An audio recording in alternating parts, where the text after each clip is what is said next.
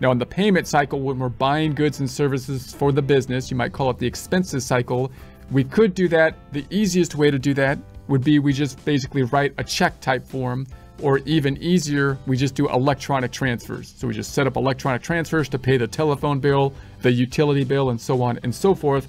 Because they're electronic transfers, we might just wait till they clear the bank, which shouldn't take much time, and then use the bank feeds to record the transactions. Instead of us recording the transactions first and checking with the bank, that's where you get kind of the shortcut of using the bank feeds that could work quite well with those electronic transfers.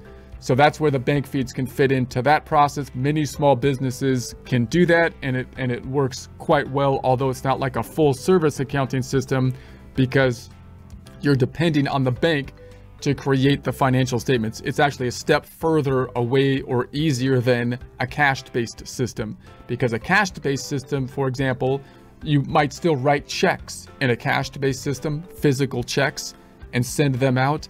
In that system, you might still be on a cash-based system versus an accrual system, but you're not dependent on the banks to record the transactions, because you're going to want to record the transactions when you write the check, because you want to be able to discuss with the vendors if they have questions about the check when you wrote the check and whether or not that check has cleared.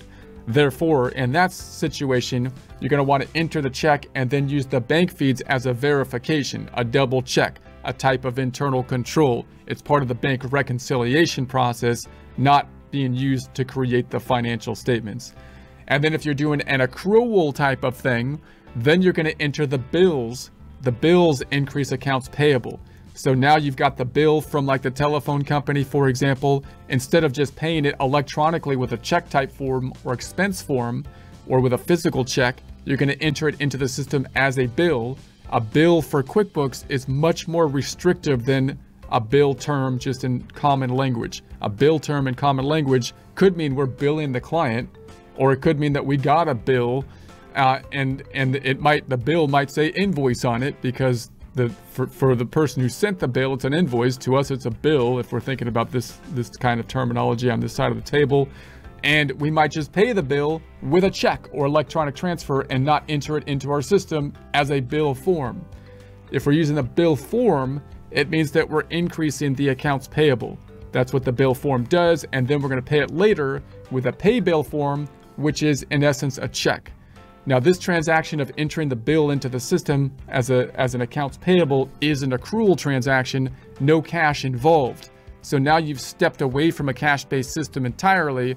So clearly the bank feeds are not going to be able to record that transaction, because there's no cash involved in the transaction.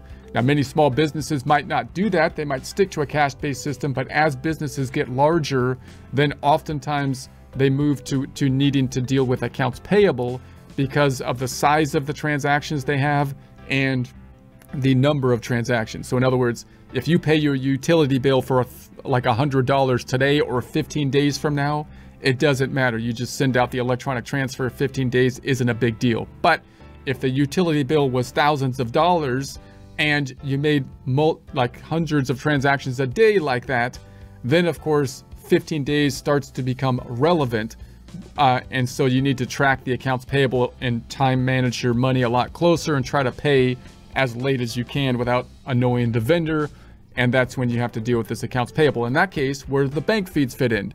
Well, you could enter the bill and then pay the bill electronically, wait till it clears the bank and try to connect it to the bill with the bank feeds. But most people would most likely enter the bill, then pay the bill with the pay bill form, in essence a check type form or expense type form, and then they would use the bank feeds to match, to double check, to verify, to basically do the bank reconciliation process.